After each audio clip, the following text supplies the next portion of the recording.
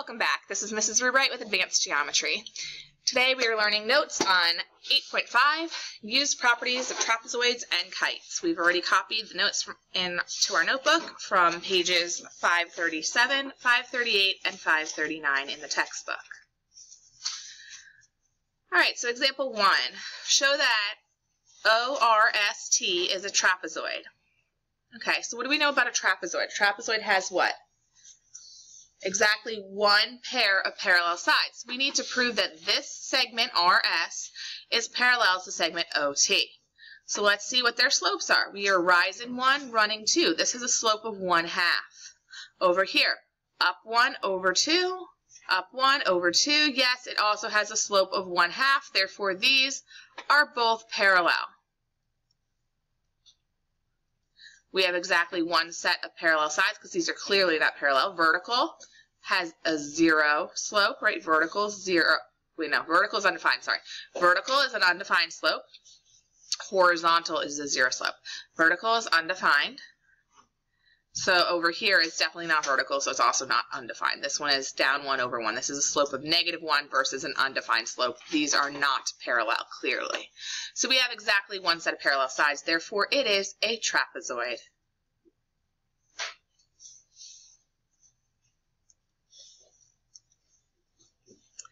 All right, so moving on to our next example. What if in example 1, suppose the coordinates of point S are 4, 5. 1, 2, 3, 4. 1, 2, 3, 4, 5. So it was over here. Suppose S was moved to over here.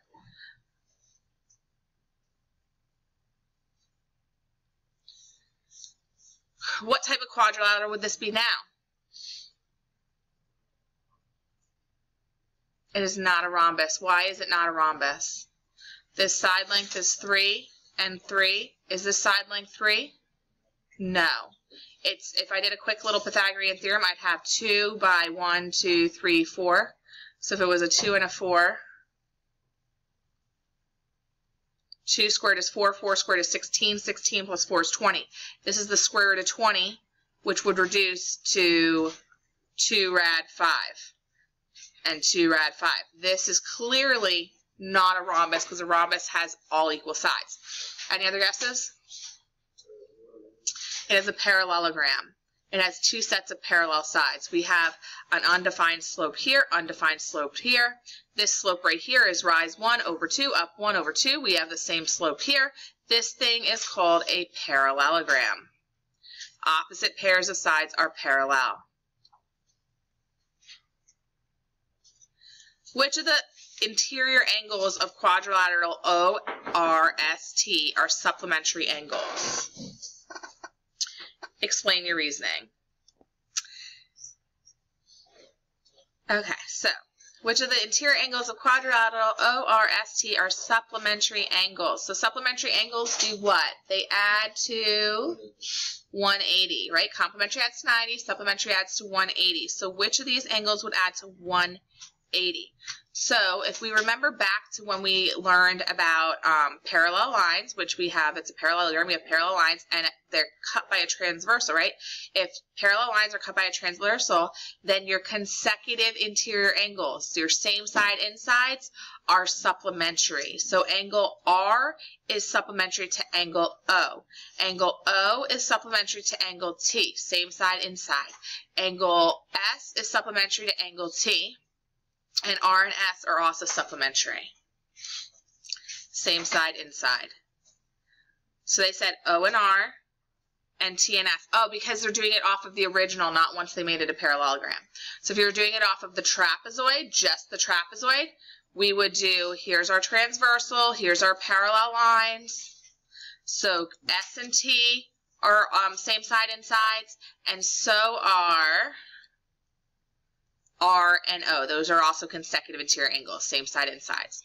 So R and O, S and T. If we moved our S over here, like after we altered our example, then we would have had those other two sets of pairs. Because with a parallelogram, there's going to be 4 sets of angles that are going to be supplementary versus just the 2 on the trapezoid. The stone above the arch in the diagram is an isosceles trapezoid. Find the measure of angle K, the measure of angle M, and the measure of angle J. All right, so this is an isosceles trapezoid. So what's kind of cool about an isosceles trapezoid is look what happens if I extended this out.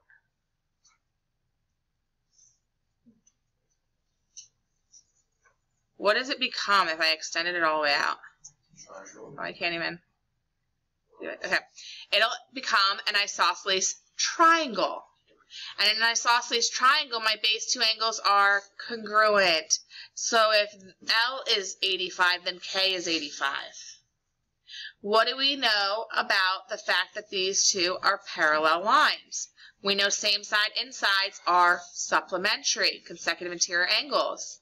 So this is going to be 95, and then this one is also 95. So angle M and J are 95, and angle K and L are 85.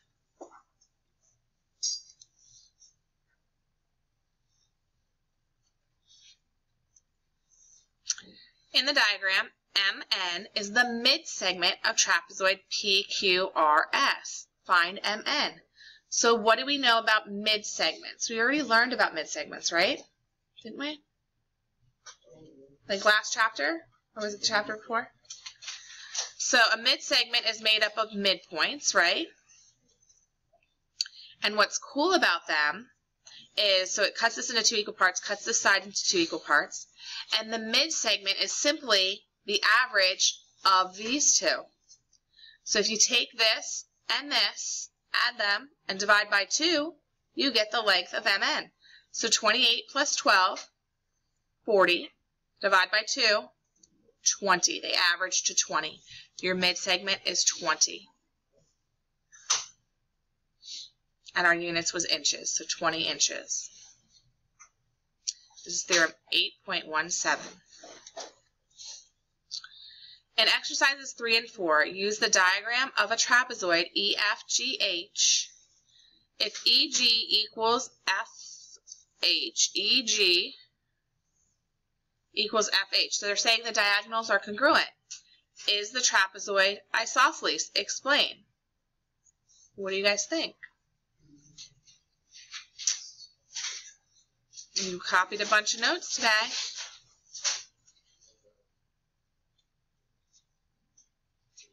Yes. So let's think. Alternate interior angles are congruent. Alternate interior angles are congruent. Third angles theorem.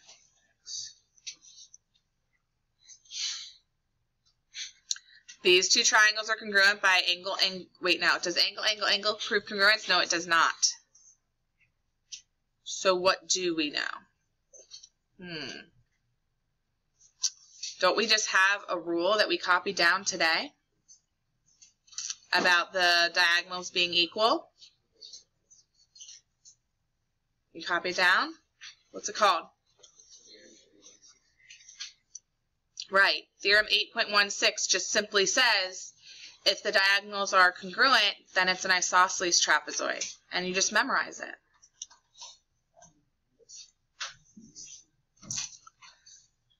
If angle HEF is 70 degrees, HEF, right here, 70 degrees, and FGH is 110. Is it isosceles? Explain. All right, well, these are parallel. So same side insides are supplementary. So this is 110. This has to be 70 to add up to 180. Base two angles are congruent. Therefore, it's an isosceles trapezoid.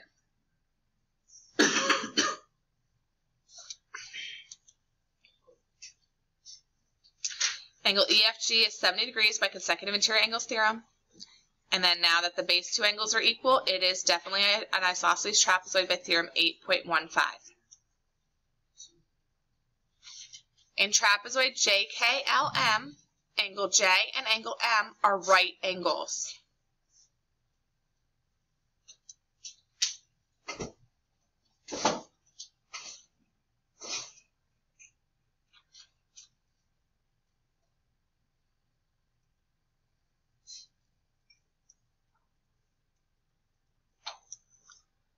right angles. Okay. And JK is 9 centimeters.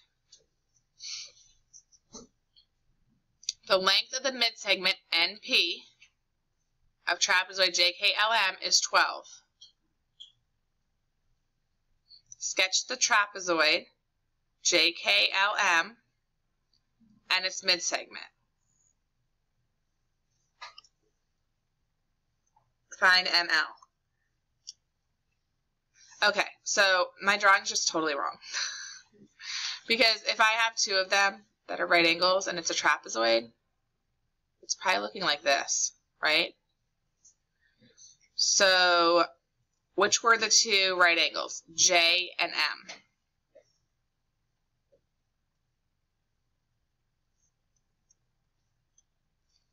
JKLM, both right angles, right?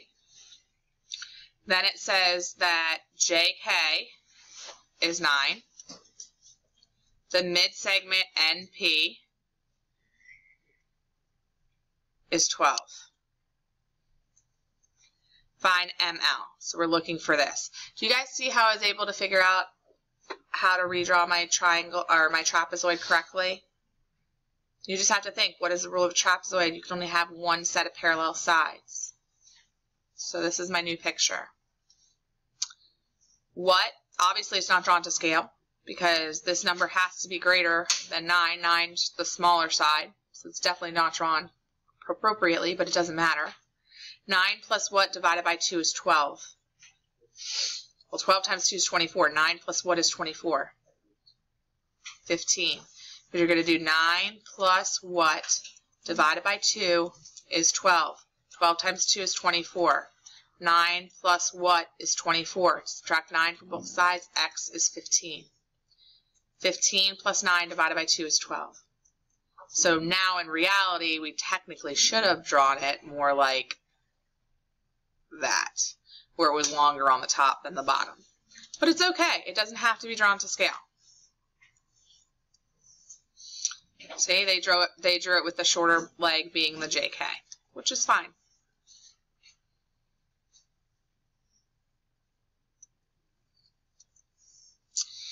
Find the measure of angle D in the kite shown at the right. So on this guy, we're going to go like this. This is an isosceles triangle. The base two angles are equal. 180 minus 124. 56? 56 divided by 2. 28 and 28, right? Another isosceles triangle. The base two angles are equal. 180 minus 80 is 100. Divided by 2 is 50 each. So 78. Another way you could have done this is it's a quadrilateral.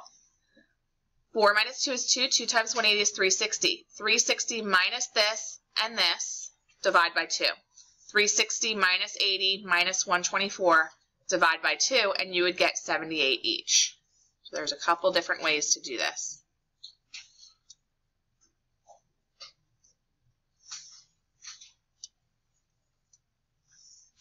In a kite, the measures of the angles are blah, blah, blah. Find the value of x. What are the measures of the angles that are congruent? All right, so we know that if it's a kite, it's a quadrilateral. It all adds up to 360. So 360, n minus 2 times 180, where n is the number of sides. So 4 minus 2 is 2. 2 times 180 is 360. So 360 equals 3x plus 75 plus 90 plus 120. So 120, 210, 285.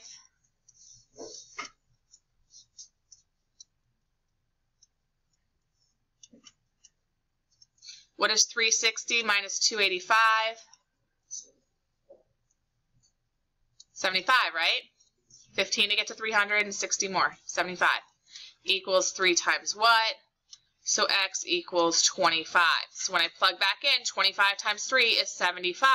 So the angles that are the same are 75 degrees. X is 25. The angles that are congruent, the two congruent angles, are 75 degrees.